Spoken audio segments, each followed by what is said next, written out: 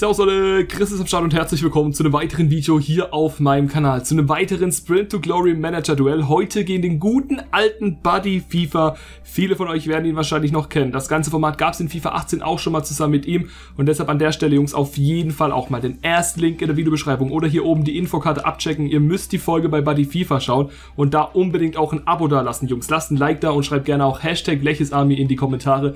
Ein sehr guter Kollege von mir. Und endlich kommt es mal wieder zu einer Zusammenarbeit auf YouTube, zu einem erneuten Video, was wir zusammen quasi gegeneinander schon gestalten. Es ist mega geil, ich bin richtig hyped. Es wird das Aufsteigerduell Fortuna Düsseldorf, was ich spielen werde, gegen den Club, was Buddy FIFA spielen wird. Und das Ganze natürlich mit einem Punktesystem. Ziel ist es also, durch Punkte, die man erreichen kann, durch eigene Leistungen, den anderen jeweils zu überbieten. Und wie man welche Punkte bekommen kann, erkläre ich euch jetzt. Es ist eigentlich im Prinzip so, dass man Punkte ganz einfach bekommen kann für eine Platzierung in der Liga. Wir werden beide ziemliche Außenseiter sein in der ersten, wie wahrscheinlich auch in der zweiten Saison. Da zeigt sich auch direkt jetzt schon mal, Jungs, 2 Saisons werden simuliert, komplett simuliert. Wir haben die 60% Erhöhung aktiviert, keine Jugendakademie und auch keine Vorverträge. Jetzt zu den Punkten. Punkte bekommt man ganz einfach für die Platzierung in der Liga. Und zwar wird die Liga-Tabelle, also die Platzierung, rumgedreht und die Punkte bekommt man dann. Bedeutet also, Platz 1 bekommt 18 Punkte, Platz 18 bekommt 1 Punkt. Ich hoffe, das ist soweit verständlich. Im DFB-Pokal bekommt man für das Bestehen der ersten Runde 1 Punkt, für das Bestehen der zweiten Runde 2 Punkte und es wird immer verdoppelt. Dritte Runde 4, vierte Runde 8 und so weiter und so fort. Also ich hoffe, ihr versteht auf jeden Fall, was ich meine. Und ansonsten war es das dann auch schon. Es werden 2 sehr anspruchsvolle Saisons, wo wir beide Male um den Abstieg mitkämpfen würden. Also würde ich jetzt einfach mal behaupten. Und wenn es euch gefällt, Jungs, lasst gerne einen Daumen nach oben da. Und schreibt gerne auch einen Kommentar, mit welchen weiteren Teams man das durchaus in einem Duell auf jeden Fall mal bringen soll. Und abonniert gerne auch kostenlos, Jungs. Danke für den krassen Support. Die Facecam verschwindet. Buddy FIFA abchecken. Wir gehen rein. Let's go! Was zu Beginn natürlich genauso wichtig ist wie alle anderen Sachen, ist, dass man mögliches Preisgeld, am besten das Maximale, mitholt. Und da bekommen wir hier bei dem ersten Cup 5,3 Millionen. Da ist das Ziel, so viel Geld wie nur möglich mitzunehmen, um natürlich das eigene Budget aufstocken zu können. Gegen Dijon, Guingamp und Frosinone sollte das machbar sein. Und auf dem Konto jetzt schon knapp 14 Millionen. Das ist in Ordnung. Das Team vorerst im Hintergrund sieht so aus, das werde ich jetzt mal auf Vordermann bringen, in der Bestbesetzung dann spielen und euch gleich vorstellen. Wir sehen uns gleich. Naja, so viel hat sich gar nicht geändert. Zimmer Rechtsverteidiger, Usami ins rechte Mittelfeld und Dux ersetzt Hennings. Nicht, weil sie vom Rating her irgendwie Unterschiede haben, sondern ganz einfach, weil Dux halt erst 24 ist und Ruben Hennings schon 30 und wir da auch ein Stück weit auf das Potenzial achten müssen. Ansonsten ist das hier die Bank mit Ayman Barkok ausgeliehen, meine ich, von Eintracht Frankfurt. Wolf, Hofmann, Contento, Karaman, Nielsen und Ruben Hennings. Also das Team sieht in Ordnung aus, ist auch überall auf der 71 plus. Dennoch ist natürlich mit Renzing kein unbedingt junger Keeper hinten drin und es ist auch so noch sehr viel Potenzial nach oben. Das Geld müssen wir auf jeden Fall sehr gut investieren in Positionen, die sehr wichtig sind. In erster Linie denke ich auch in die Defensive. Das Problem hier, es sind sehr viele Spieler ausgeliehen, unter anderem mit Usami und Kaminski 2 Stammspieler, Barkok und Luke Bacchio. Die spielen hier jetzt noch keine Rolle in der Startformation. Aber es laufen Spielerverträge aus, die ich jetzt alle mal verlängern werde. Aus dem ganz einfachen Grund, Jungs, ja gut, bei Fink wird es wahrscheinlich nicht funktionieren. Wir können aber mal probieren. Nee, der beendet nach der Saison seine Karriere. Aus dem ganz einfachen Grund, dass wenn wir Spieler verkaufen wollen, auch wirklich noch möglich hohen Erlös rausbekommen wollen. Und das bekommen wir natürlich nicht, wenn der Vertrag auslaufend ist. Botzek hat sogar noch mal verlängert und Michael Renzing auch. Und jetzt schauen wir einfach mal, was die Transferphase so bringt. Und natürlich auch das Vorbereitungsturnier. Italien, Deutschland, Frankreich und England sind die Ziele unserer Scouts mit dem Auftrag, dass wir Spieler verpflichten wollen, die eigentlich nur einen auslaufenden Vertrag haben. Und vielleicht auch bei dem Spieler Stammspielerqualität, wobei ich da auch offen für alles bin. Sage ich euch ganz ehrlich, so wie es ist, wenn der Spieler ein sehr gutes Rating hat, vielleicht so die 75 und wir bekommen den verhältnismäßig günstig, weil der Vertrag ausläuft, dann ist das auch in Ordnung. Ziel also ist es, über 2 Saisons die Klasse zu halten, wäre natürlich mega gut. Und Ziel ist es auch, das Team vielleicht in Sachen Rating am Ende der zweiten Saison auf einer mindestens 75 komplett im ganzen Team zu haben. Das ist eine sehr anspruchsvolle Aufgabe, sollte aber vielleicht machbar sein, wenn man auch in Sachen Transfer sehr gut wirtschaftet. Das soll unser Ziel sein. Parallel ist das Ziel, im Vorbereitungsturnier beizukommen. Dafür brauchen wir Siege. Das funktioniert leider noch nicht gegen Guingamp. Da verlieren wir 2-1. Bedeutet also auch, wir sind direkt im zweiten Gruppenspiel schon unter Zugzwang, dürfen nicht verlieren, wenn wir noch immer eine Chance haben wollen, weiterzukommen. Begeto 1-0 für das Heimteam. Wir skippen das Ding, es wird ein 1-1, Stöger rettet uns mal noch. Dennoch ist es sehr unwahrscheinlich, dass wir noch weiterkommen, weil wir brauchen den Sieg, um parallel... Ne, wobei, wenn wir gewinnen und Frosinone auch gewinnt, haben wir tatsächlich den Einzug ins Halbfinale doch perfekt gemacht. Dafür müssen wir aber erstmal gewinnen und müssen gleichzeitig auch auf Schützenhilfe hoffen, was natürlich beides sehr unrealistisch ist, wenn man bedenkt, wie es aktuell gelaufen ist. Letztes Gruppenspiel, rein gegen Dijon. Wir skippen, es wird ein 0-0 und somit ist alles andere jetzt auch vergessen. Bedeutet kein einziger Sieg, 3 Spiele, nur 2 Punkte aus 2 Unentschieden und somit das nächste, was vor der Brust steht, dann natürlich die Bundesliga. Parallel aber jetzt erstmal Verkäufe und Einkäufe. Der erste Abgang ist dann auch zu vermelden. Botzek wechselt Richtung Belgien. Anderlecht, der neu aufnehmende Verein, 600.000 bringt uns der Transfer. Der nächste Abgang ist zu vermelden. Ruben Hennings, natürlich eine gefühlte Ikone schon bei der Fortuna, auch wenn er noch gar nicht allzu lang da ist. Celta Vigo schnappt sich jetzt aber die Dienste und wir verdienen netto 3,5 Millionen an dem Transfer. Das Konto wächst und in der Startformation haben wir noch immer keinen Spieler verloren. Bedeutet, von dem ganzen komplett eingenommenen Geld können wir jetzt dann natürlich gleich die Kaderplanung voranschreiten. Aber im Hintergrund scoute ich erstmal noch ein paar Spieler. Und ihr seht auch, dass Bournemouth verkauft wurde. Cardiff City Premier League Aufsteiger holt sich den Innenverteidiger. Ersatzkeeper Wolf verlässt ebenfalls den Verein Richtung KRC Genk. 1,8 Millionen bringt uns der Transfer. Die Ablöse war 2,5 Millionen. Hier Ayhan werde ich absolut ablehnen, weil Kaan Ayhan, der türkische Innenverteidiger bei uns, ist der Beste mit dem Rating und wird deshalb auch auf jeden Fall behalten. Kujovic ist verkauft, der Ersatzstürmer, und das bringt uns natürlich eine ordentliche Ablösesumme von knapp über 1 Million. Ich glaube 8,7, ja, wäre auch schön. Die ersten Scouting-Berichte sind da, ich warte aber noch, es warten noch ein paar andere. Der erste Monat der Transferphase ist abgeschlossen. Wir schauen auf die Transferzentrale, alle Scouting-Berichte sind da. Es könnte aber sein, dass ich hier auch noch ein bisschen aussortieren muss, zum Beispiel, dass das Team den Spieler nicht verkaufen will. 8 Millionen ist mir hier zu viel, die anderen Spieler aber alle im Rahmen und deshalb schaue ich mich jetzt einfach mal um und wir werden nachher natürlich auch schauen, wen wir in erster Linie mal verpflichtet bekommen wollen. Wir brauchen einen neuen Torhüter, Jungs, und da werde ich mich dann auch direkt ransetzen. Zum einen gibt's hier Steffen, zum anderen mein Jahr. Beide sind natürlich top. Wir schauen, dass wir hier Verhandlungen ja ganz gut vorantreiben können und gucken, dass wir dann einen neuen Keeper bekommen. Beide wären auch mit einer Freigabesumme zu holen, aber wir versuchen natürlich zu verhandeln, um eine Ablösesumme unter der eigentlichen Freigabesumme dann im Endeffekt rauszubekommen. Beide Vereine bei den Keepern, zum einen hier Columbus Crew, zum anderen der OSC Lille, brauchen Bedenkzeit. Bei 9 Millionen sind wir stehen geblieben. Es wäre top, wenn zumindest ein Angebot davon jetzt akzeptiert wird, aber ganz ehrlich, so wie ich FIFA kenne und die anderen Teams, kommt es da eh wieder zu einer Verhandlung. Was steht dort? Übereinkunft, inakzeptabel zumindest mal bei Steffen. Wir warten mal noch auf den anderen Keeper. Ebenfalls inakzeptabel und beide wollen über 12 Millionen. Ja, es ist natürlich eine Frechheit, sage ich euch ganz ehrlich, so wie das ist. Und wir verhandeln. Ich will nicht mehr als 10 Millionen ausgeben, Jungs. Und da will ich eigentlich auch dabei bleiben. Es ging nicht anders, Jungs. Wir mussten mit Lille verhandeln. 11 Millionen für mein Jahr. Ich mache den Deal jetzt fix. Und aus dem Steffen-Keeper von Columbus Crew wurde nichts. Deal ist also perfekt. 4 Jahre Vertragsdauer, 15.000 Gehalt. Er verdient weniger als zuvor bei Lille. Aber ist natürlich für uns auch ein absolut krasser Keeper. Weitere Spieler sind hier auf der Liste. Und eigentlich noch ein Top-Favorit anstelle von Sean Zimmer hinten rechts ist Lukas Klostermann. Und deshalb gehen wir rein. Wir wollen den Spieler von RB Leipzig verpflichtet bekommen. Wir bekommen den einstigen Stammrechtsverteidiger von Red Bull für 8 Millionen. Das ist marktwertgerecht.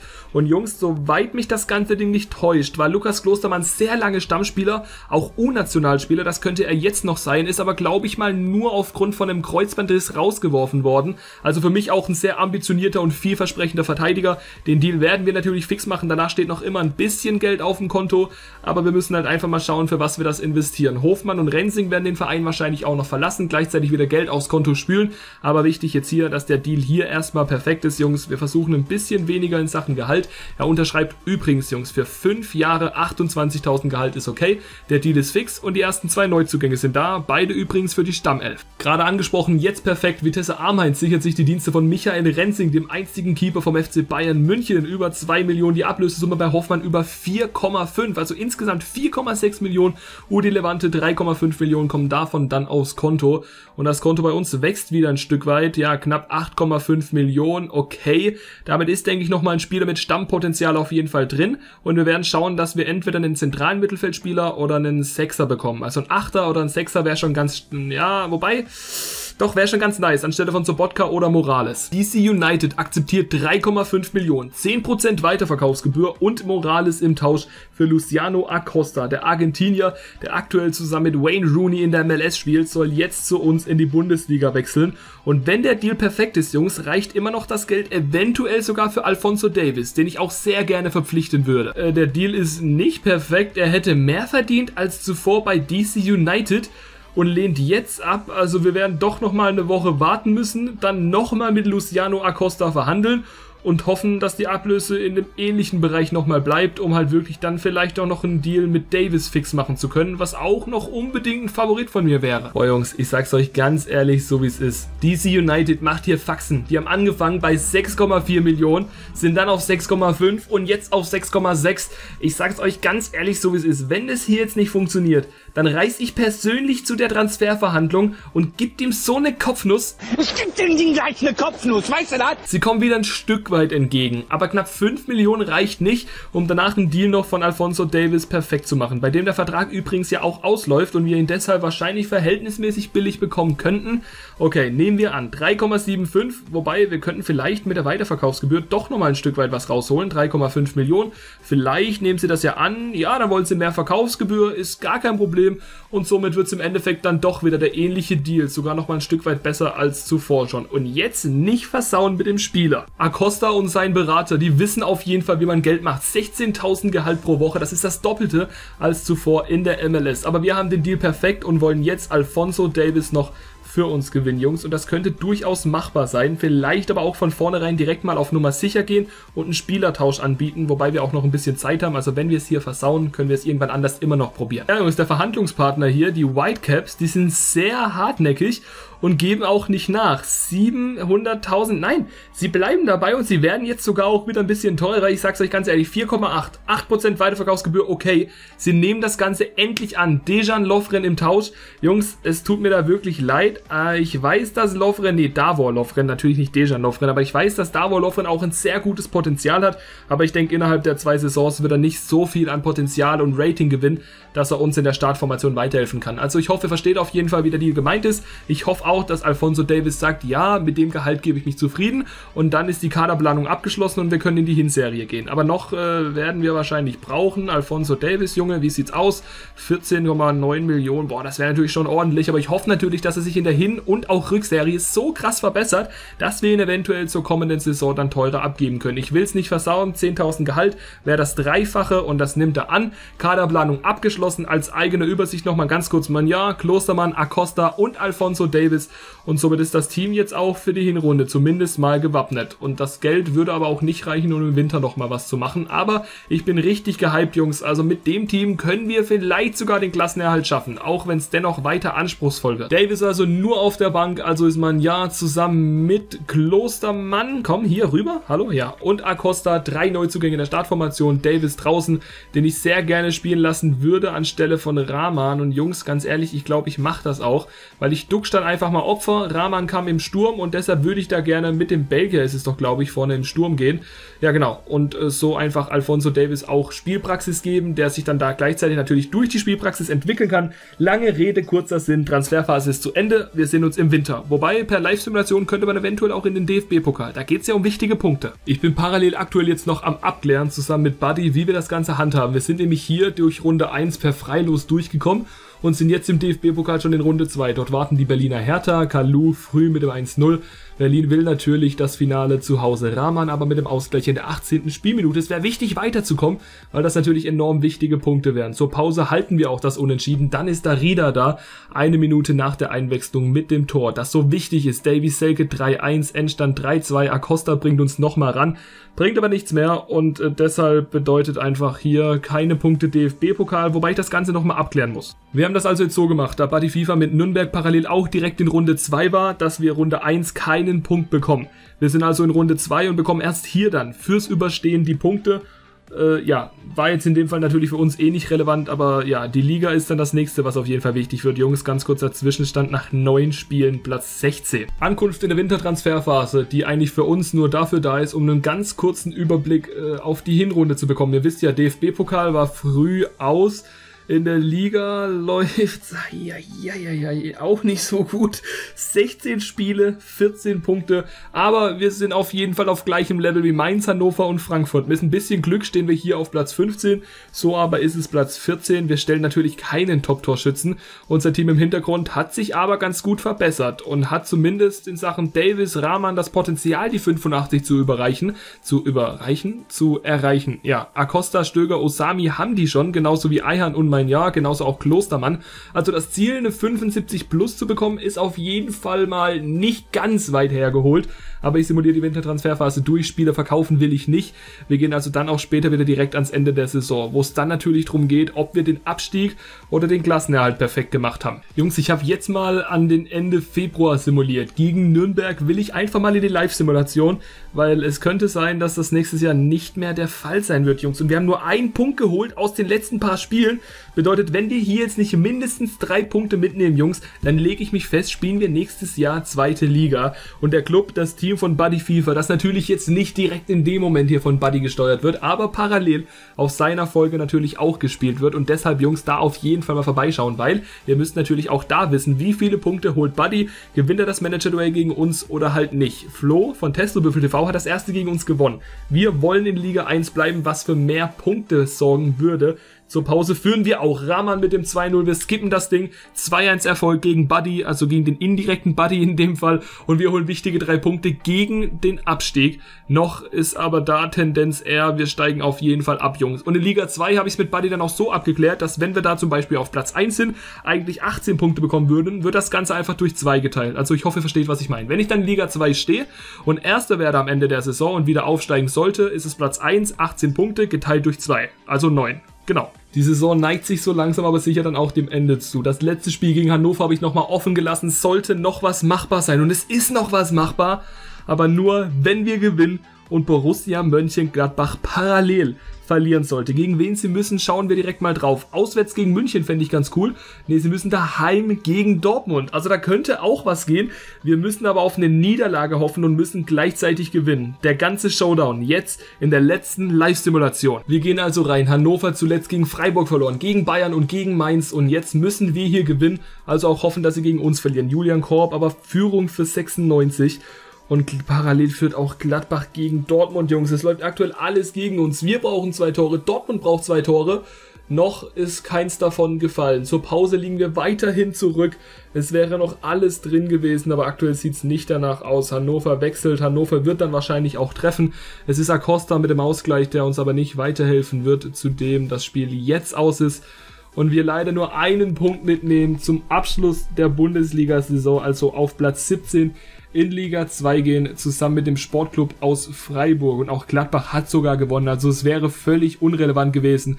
Der Club ist auf Platz 14, wir auf Platz 17 und nächstes Jahr also in Liga 2. Wir sehen uns dort. Es gibt natürlich auch ein Vorbereitungsturnier in Liga 2. 5 Millionen könnte man da maximal mitnehmen. Bedeutet also, wir wollen dieses Jahr auf jeden Fall weiterkommen als vergangene Saison im Vorbereitungsturnier. Wir haben hinten drin Kaminski verloren, der war ja nur verliehen. Und ansonsten haben wir, glaube ich, auch Osami verloren. Da ist aber Karaman jetzt noch dabei. Das wäre in Ordnung, wobei auch Rahman da rechts spielen kann. Und dann Dux vorne in den Sturm könnte. So würde das Team jetzt vorerst mal aussehen.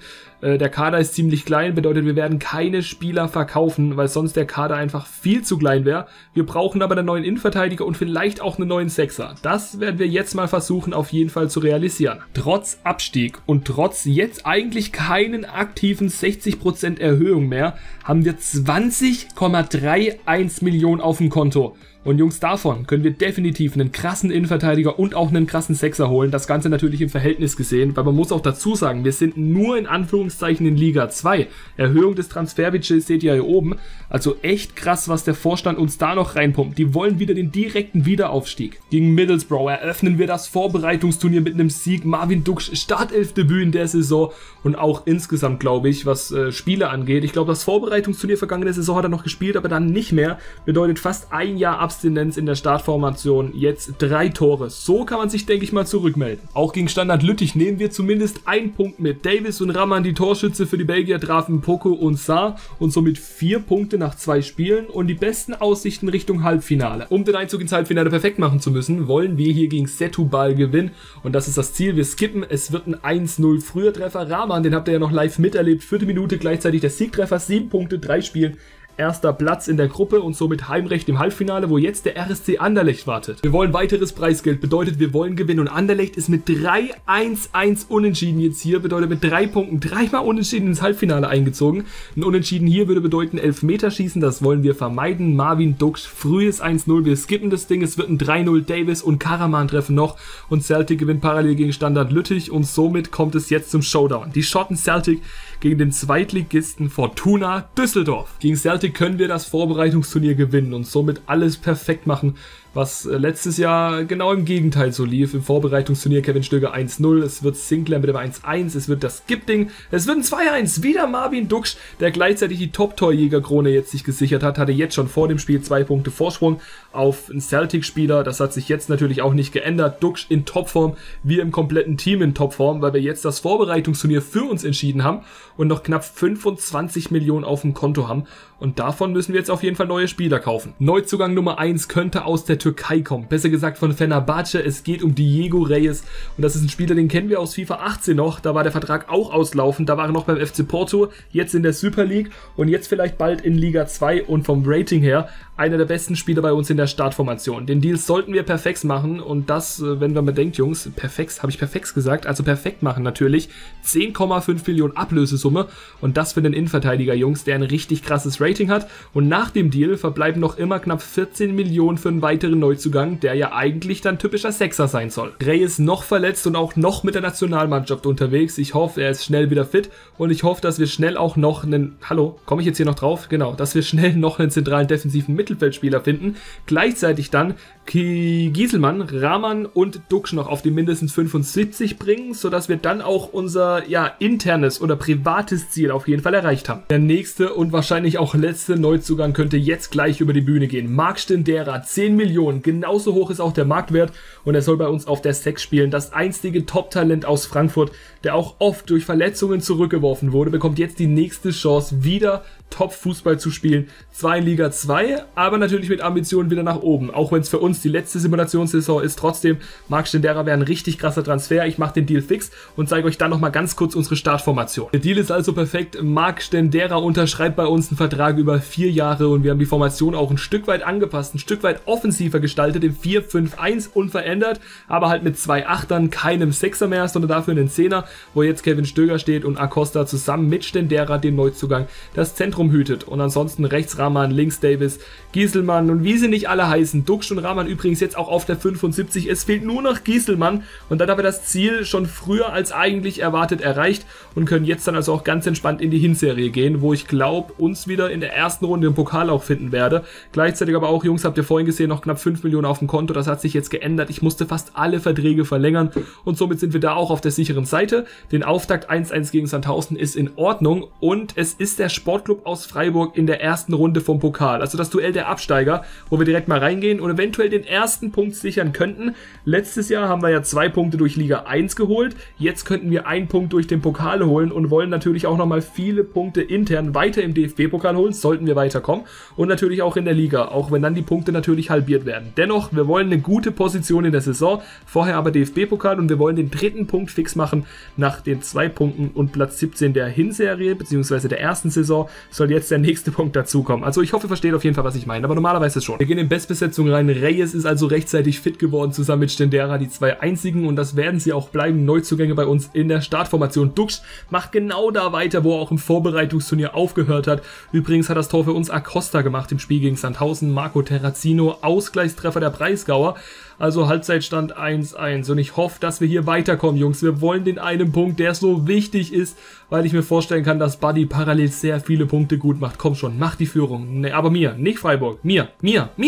Ah nein, Niederlechner verletzt, aber Duksch bringt uns in der Verlängerung in Front, Jungs. Es könnte so bleiben, ansonsten würde es in ein mögliches Elfmeterschießen gehen, wenn Freiburg nochmal trifft. Komm, ja! Verlängerung, aber der weitere Punkt und der erste in der zweiten Saison ist fix. Erste Runde DFB-Pokal überstanden, macht 1 Punkt. Und bedeutet jetzt auch, wir sind in der nächsten Runde vom DFB-Pokal, hoffentlich mit einem einigermaßen leichtem Los, um so vielleicht auch nochmal Punkte gut machen zu können. Hier steht Union Berlin vor der Tür und da gehen wir direkt rein. Unabhängig von der Liga, wie sie aktuell läuft, wollen wir jetzt in der zweiten Runde vom DFB-Pokal weitere nächste Punkte mitnehmen. Mit einem Sieg, also mit einem Weiterkommen, gibt das wieder 2 Punkte, was dann nach 2 Pokalspielen schon bedeuten würde, wir hätten mehr Punkte geholt als die komplette vergangene Saison. Duksch wieder mal mit einem Tor. ist mittlerweile sein 3. Treffer, Dux sein 4. sogar. Gogia zwischenzeitlich ausgeglichen, Dux wieder in der gleichen Minute die Führung für uns. Und noch kann alles passieren. Union will natürlich wieder das Unentschieden, das 2-2. Und wir wollen das Ding halten und das haben wir geschafft, Jungs. Yes! 2-1 Erfolg auch bei Union Berlin. Macht wieder mal 2 Punkte und das jetzt schon 3 in der zweiten Saison. Also schon mehr als die 2 in der ersten Saison. Viele Zahlen, aber ich denke, ihr versteht auf jeden Fall, was ich meine. Und somit sieht es ganz gut aus. Auch in der Liga bin ich mehr als nur zufrieden. Ja, also da kann man mitleben. Die nächste Paarung im DFB-Pokal heißt der FSV Mainz 05 zu Hause.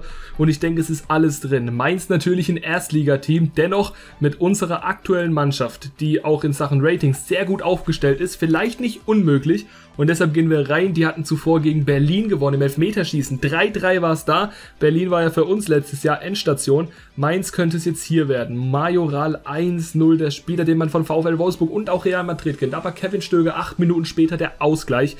Wichtiger Ausgleich. Kanayan ist leider verletzt. Ich hoffe, es ist nichts allzu Schlimmes und er kann auch ohne weitere Probleme weitermachen. Genau. Können wir das Spiel drehen? Ja oder nein? Es werden noch Tore fallen oder zumindest eins. Stendera, wir drehen das Spiel tatsächlich.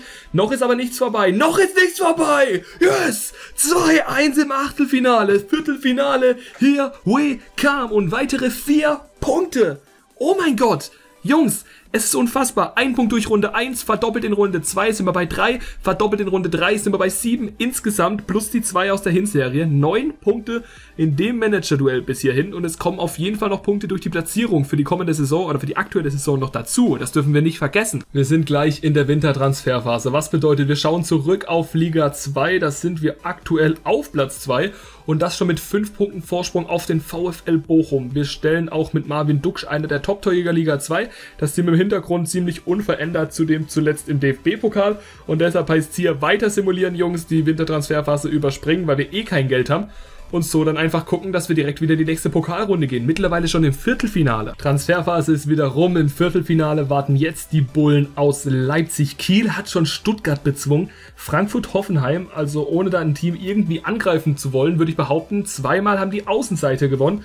Wobei bei Hoffenheim-Frankfurt ist es vielleicht so eine identische Qualität. Wir wären auch der Außenseiter im Vergleich zu Leipzig und Hannover wäre auch der Außenseiter im Vergleich zu Borussia Dortmund. Auswärts aber, Jungs, ist es, denke ich, kein Selbstläufer. Contento ersetzt den verletzten Gieselmann. Ansonsten ist das Team in Bestbesetzung dabei. Wir wollen vielleicht in Führung gehen. Individuell ist Leipzig definitiv stärker. Gerade mit Werner, mit Brandt, Pulisic und wie sie nicht alle heißen. Gerade aufgezählt, Timo Werner, 20. Spielminute, das 1:0 für RB.